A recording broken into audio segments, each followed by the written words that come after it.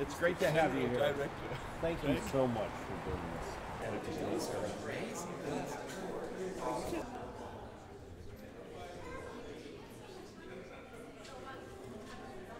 Thank you very much indeed. Hi, how's it?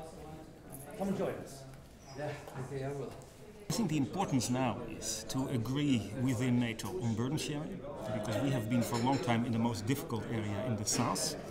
There are other countries that remain only in the north. I think the equitable burden sharing is something that is key. And for the rest, I think it is important to take into account the future of Afghanistan. So whatever level of commitment each domestic polity can bring to Afghanistan remains very important. He's kind of debating a parliamentary debate this morning. Oh, really? Yeah. I'm sorry. I couldn't come earlier.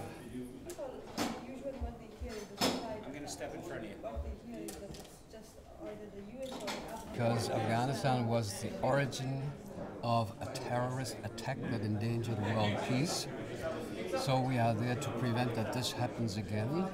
And at the same time, it's our job to make sure that Afghanistan doesn't fall back into a situation of permanent civil war. Those are our main objectives.